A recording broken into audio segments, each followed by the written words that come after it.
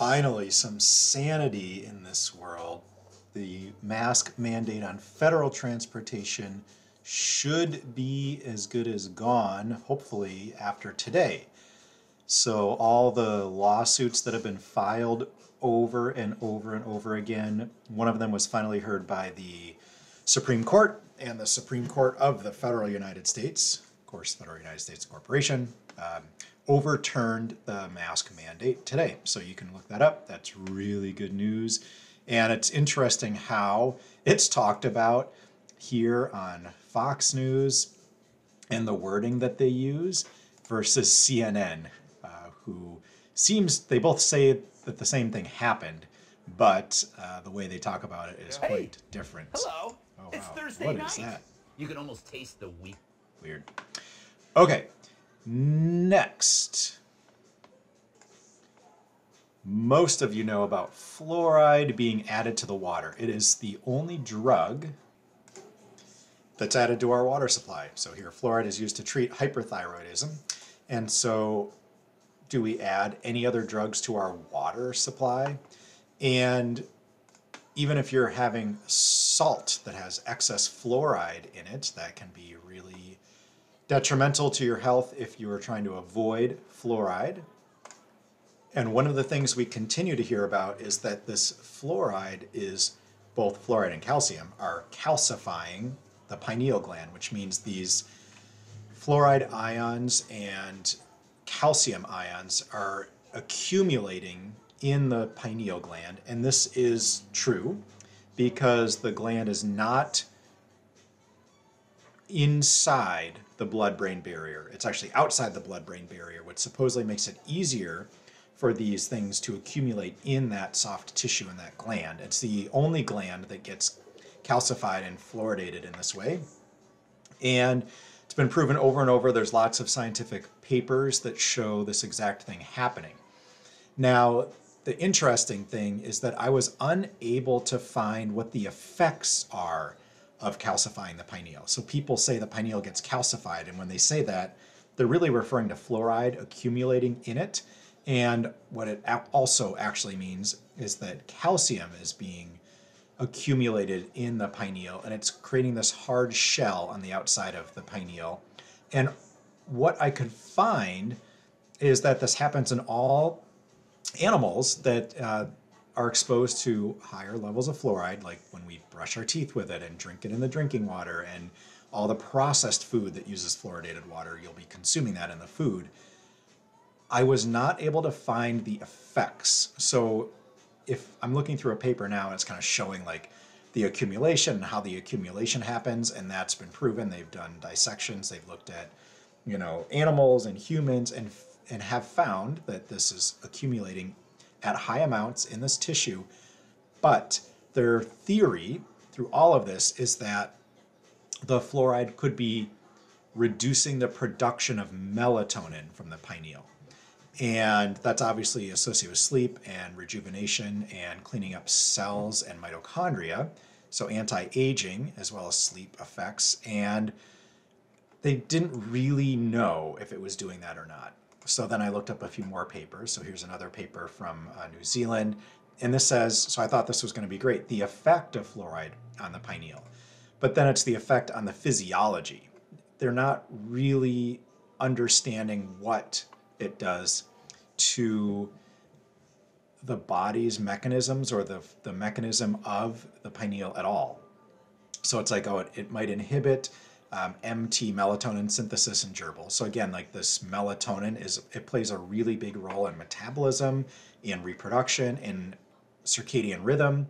So it has a huge function, and they believe that it is being decreased by this fluoridation and calcification. But otherwise, you know, they've presented a few things on children in puberty, interference with enzymes. They don't really know. Like, there's not a lot of good data on what happens after this fluoride and calcium get into the pineal. And that's one of the things where people tell you that it's a really, really bad thing, but they don't really show any mechanism or reason why it's bad or that it's completely unnatural. But there are ways to decalcify it. So I think that's interesting. Here, this paper is showing that Alzheimer's disease may be related to calcification of the pineal. WebMD actually has some things, what you need to know about calcification of the pineal. Whatever WebMD says you need to know is not what you need to know, but, and if I look through this, they didn't really give anything helpful here. They basically agree that it gets calcified, and that they claim that the causes are not the fluoride in your water. Like, they just say it's because you're aging or you have a chronic condition.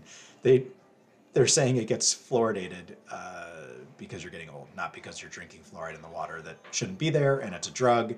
And so they say fluoridation is not a cause, if you look up causes of pineal calcification, but how do you decalcify it? Avoid excess fluoride.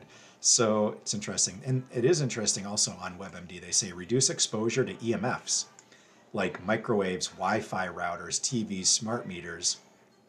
That I've seen all over the place. It's interesting WebMD actually talks about that. And I would kind of ignore some of the other things that they say here. Here's another Healthline article, really mainstream. How does it occur? Again, they just copy what they're seeing exactly from WebMD, so I would kind of ignore that. Here are some of the PubMed journal published articles: pineal calcification, melatonin production, aging, and health consequences. So I thought this would be promising, but they did not really go into health consequences. They basically say, we hypothesize it's an active process in bone formation. They don't really know. It does jeopardize melatonin synthesis, which is a really big deal. But other than that, like, what else could it be doing? I think it's not well studied or understood. And that's kind of important, that we're fluoridating the water and we're calcifying and fluoridating the pineal gland, but we don't really understand what is happening when we do that. So highly recommend, I'm just going to go through a couple more papers here, that you work to decalcify it. This was actually a pretty good paper or a blog post by Christine Northrup, who's a medical doctor. So she talks about the function of the pineal gland, with sex, steroid hormone production, and metabolism, and reproduction, and sleep. Of course, it's all important for those things. And that here's some signs your pineal could be calcified. I don't really look into this too much because these could be from lots of things. But it was good on her section on how to detox your pineal gland. So avoiding fluoride, not reducing excess fluoride like WebMD says, but actually avoiding fluoride in your tap water and your toothpaste, etc. Cleaning up your diet, so lots of organic vegetables and fruits. Let's see, she says iodine, boric acid, so that's boron, so boron or borax, helping to decalcify. We talked about that in our YouTube video called How to Detox from Nanotech.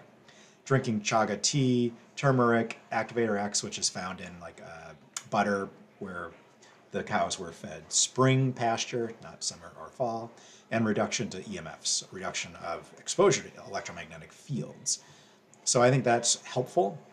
We have a couple videos that tell you exactly how to decalcify your pineal on our YouTube channel. You can search, and then science.gov, federal science, actually talks about this as well, pineal calcification, and how it affects melatonin production and the consequences. Again, I looked up the consequences, and they don't really go into the consequences other than reduction in melatonin and what that can affect. So I think there could be more consequences than what people have studied or know, and I think that's really interesting. But I wanted to just share that there's lots of research out there. I mean, this is federal research that's published on pineal gland calcification. So it's a known issue. It's known that the fluoride and the calcium are accumulated there, but we don't really know what it does when it's there, and if it's really as bad as people say. Like, how damaging is it compared to other things that we expose ourselves to? I think that's a complete unknown. So I'm curious what you all think of pineal calcification, how it does affect our bodies, and whether it's as big of a deal as people say. Let me know what you think.